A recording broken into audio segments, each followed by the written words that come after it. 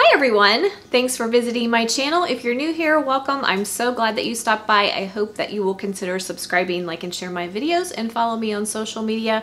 I will leave all the links in the description box below. So today we are going to be making, or I should say canning up, some delicious herb chicken. Now, if I'm honest, I am not, and neither is my family, a huge fan of canned meat. So I have to find ways to make it pretty. I know canners all over the world like to can ugly chicken, but for me and my family, if it doesn't look appetizing in the jar, they're not going to eat it, and I'm not going to want to eat it either, even though I know that it's totally fine to eat. But I like for it to look pretty in my jar. So today we are going to attempt to make our chicken pretty. My friend Jenny in our canning group over on Facebook has inspired me to try my hand at canning up some chicken. I do need some on my shelf. It has been on my mind to do, and I've been putting it off. And then this past week, she canned up a whole bunch of it, and it looked really nice. And I thought, I need to give that a try, and while I'm at it, I'm gonna make a video. So for those of you who are not huge fans of canning meat, this video is for you. I'm just gonna be canning up basic chicken, but I am gonna add some seasonings to it, which are completely optional to make it herb chicken, but they will be dried herbs that would be appropriate for any dish. I'm just gonna try to enhance the flavor of the chicken. So what we need to do is we're going to start by par cooking our chicken. I'm going to be roasting mine in the oven. I have my oven preheating on 425 degrees. And then what I did, and I'm going to be canning chicken breasts. You can do chicken breasts, you can do thighs, you can do whatever you prefer. But I'm going to be doing breasts. So what I've done is I've just trimmed up my breast. I remove anything that doesn't look like it would be something that I'd want to eat. Trim off any extra skin, any extra fat. There tends to be a little spot in the breast that can be kind of grizzly. I cut that out, and then I chunk my chicken into 1 to 2 inch chunks, about like that. And that's where I am right now. So I've just I have 8 pounds of chicken. I am shooting for 8 pints. That's what will fit in my canner nicely. I'm not going to can in quarts because it's just my husband and I most of the time. So a quart of chicken is going to be too much for us. So I'm just going to can in pints. So I'm shooting for 8 pints. I've got about 8 pounds of chicken. Jenny said she had 20 pounds of chicken, I believe, is what she processed, and she got about 10 quarts. So I'm using her math to end up with 8 pints. Hopefully we will be close. So anyway, I don't have any seasoning on it right now. It's just my chicken. It's in my nice big roasting pan that I use for doing my turkey each year. And I'm gonna go ahead and pop that into the oven, and we're gonna roast it until, she says 90% done. The guidelines on the National Center for Home Food Preservation say until it's 2/3 done. So between 80 and 90% cooked. We don't really want to cook it all the way through because it is going to continue to cook under pressure in our jars, and we don't want to overcook it. We don't want to make our chicken dry, but we do want to par cook it.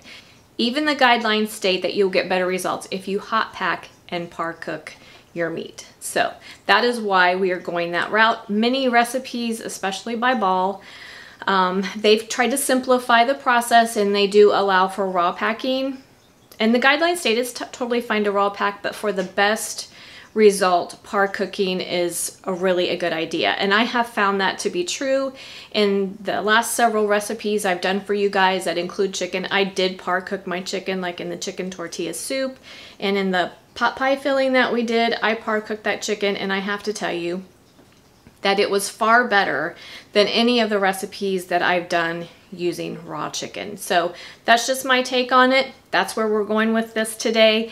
So anyway, I'm going to take my chicken, pop it in the oven on 425 degrees for about an hour till about 80 to 90% cooked through, and then we're going to jar it up. So while that's happening, I'm going to go ahead and get my stock ready. I'm going to be canning mine in stock. You can use better than bouillon. Many people enjoy better than bouillon. So whatever you prefer, you can get that ready while that's happening and get your canner ready as well. This is low acid food. We must pressure can it, so no water bath canning for chicken. So let's get started. Okay guys, I baked my chicken for about 45 minutes. How long you need to bake it is going to depend on how much chicken you have, of course, and how, see, mine is all spread out, so it's cooking faster than if you had your pieces overlapping. But one of the things I wanted to point out, see all that yucky white stuff? That is fat from the chicken, and that is what looks ugly in our jars. So we are going to get rid of that. This is a step that's totally optional, but I am going to rinse it under hot water and then drain it and hopefully get rid of some of that ugly white stuff that doesn't look so appealing in our jars. But like I said, that's totally optional. Also, I wanted to mention that you do not have to roast it as I have. You can also poach it. It's up to you how you want to par cook it. So it's just really easy to do it in the oven. So I am going to rinse and drain my chicken and get my stock hot, get water in my canner going, and then we'll be ready to start the canning process. Okay guys, we are all set for canning. You saw me, I rinsed my chicken, my broth, or actually I'm using stock. You can use stock broth. You can technically use water, but I highly recommend stock or broth. It will give your chicken a much better flavor. So I'm using chicken stock, and then for our herbs, I'm going to be using 1/4 teaspoon of Herbes de Provence and 1/4 teaspoon of lemon pepper. Both of those just bring out the flavor of the chicken. They would be neutral enough flavors to use in any chicken dish that you choose. So that's what I chose, but you could certainly use any dried spices your heart desires. Just make sure that you're not using too much, and make sure that you're not using something that's going to be overpowering. I had considered trying tarragon, but that flavor can be kind of overpowering, and it's not very neutral for adding to certain dishes. It does complement chicken well, but it wouldn't be good for some chicken dishes.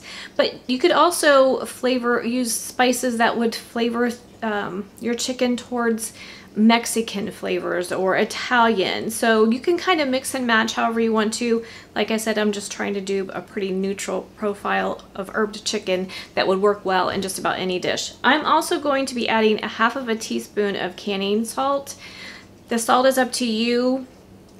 I think salt is nice in canning. It helps to add more flavor, but if you prefer to can without salt, that's totally fine. All of the herbs are optional, so you pick and choose what you like and leave out what you don't. So, okay guys, I failed to mention I do have my canning rack in my canner, and I have 3 inches of simmering water in the bottom of my canner. Make sure that you do what is appropriate for the canner that you are using. Make sure you follow your manufacturer's guidelines. Also, we do not need to pre-sterilize jars and lids as long as we are going to be canning for 10 minutes or more, and we are. So I just washed my lids, set those aside, and I washed my jars, and I'm keeping them hot in a sink full of hot water. I'm going to be canning in pints, but you can also can this in quarts. Okay guys, here we go. We're going to start by adding our chicken chunks. And we want to add our chicken chunks to 1-inch headspace.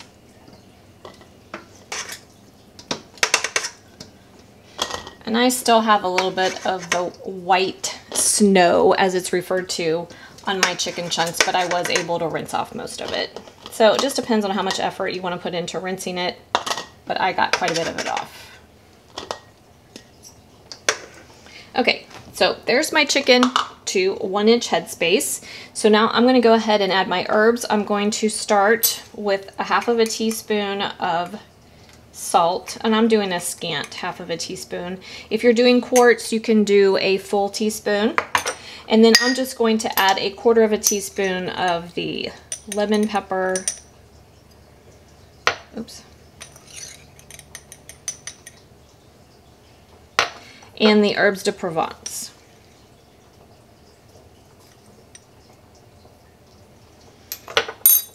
And then I'm going to ladle in my broth, stock, whichever you're using. And we want to maintain the 1-inch headspace.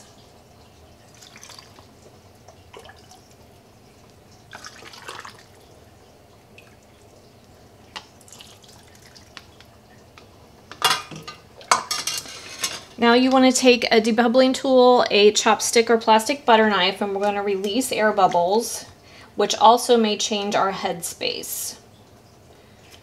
So I poke around my jar really well. And you want to make sure that your chicken is covered with stock. So as you're debubbling, your pieces might rearrange themselves.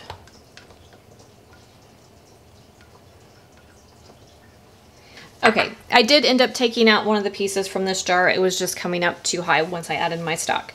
So once you're happy with your headspace and have your chicken pieces arranged the way that you want them, take a paper towel dipped in white vinegar, and we're gonna clean our rims really well so nothing interferes with a good seal.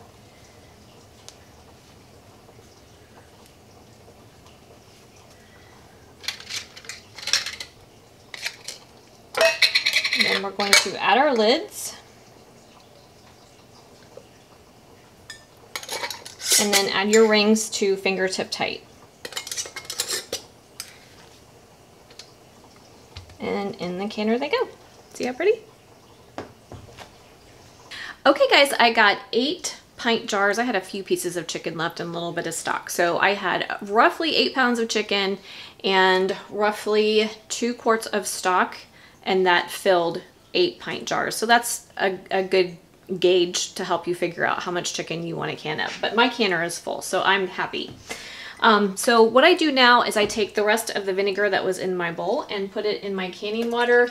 For those of you who don't know, that just helps to keep your jars nice and clean during the canning process so minerals that are in our water don't collect on the outside of the jars.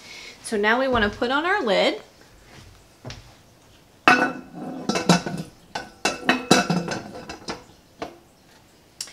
For the All-American canner, you line up the arrow with the notch, and then we are going to tighten our thumb screws 2 at a time, opposites. You want to make sure you have roughly the same amount of space all the way around. And then we are going to crank up our heat to a medium high to high to get everything up to temperature. Once we see steam coming out of our vent, we want to vent for 10 minutes, and you'll see a steady stream of steam for 10 minutes, and then we can add our weight. When we get there, I'll bring you back. Okay guys, I've been venting for 10 minutes, had a nice steady stream of steam. You can even hear it coming out. So now we are ready to add our weight. About your weight, that is dependent, which PSI you use is dependent on your altitude. I'm below 1,000 feet, so I am going to be canning at 10 pounds of pressure. So make sure you know your altitude and make sure you use the appropriate PSI. So I'm going to go ahead and add my weight. Okay guys, my weight has started to jiggle. That means we are up to pressure. So I'm going to set my timer for 75 minutes.